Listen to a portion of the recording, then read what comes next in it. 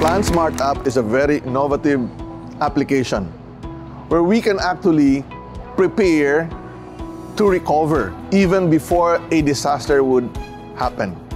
These would enable local government units, local chief executives, for example, or disaster managers to have an imagination of what can happen in their area based on exposure, hazards, and simulations, so that they are able to really appreciate the impact of the events that can trigger disasters in the area. The changes that we expect to achieve is a shorter turnaround time in case we need the plans and in case we need to make urgent decisions in case there is a disaster or a calamity.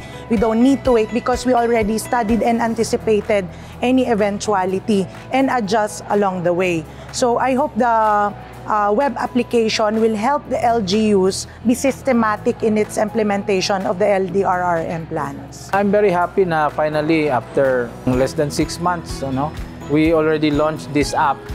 And hopefully, the LGUs will be making use of this app.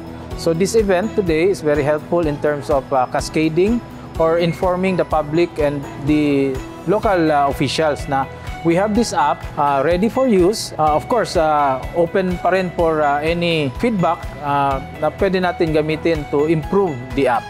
This has been a dream of local government development planners for a long time. I can remember as far back as right after Yolanda. If only we had prepared a recovery and rehabilitation plan before Yolanda hit us. But today it's a reality. And so they're expecting so much from this. What we need to do first is to train them, to show them the nitty-gritty of how this thing works, and it's not difficult. To all the local government units, provinces, cities, municipalities, our local planners, and even our communities, try and access the PlanSmart Ready to Rebuild program and application as you try to prepare rehabilitation and recovery plans for your specific cities, provinces.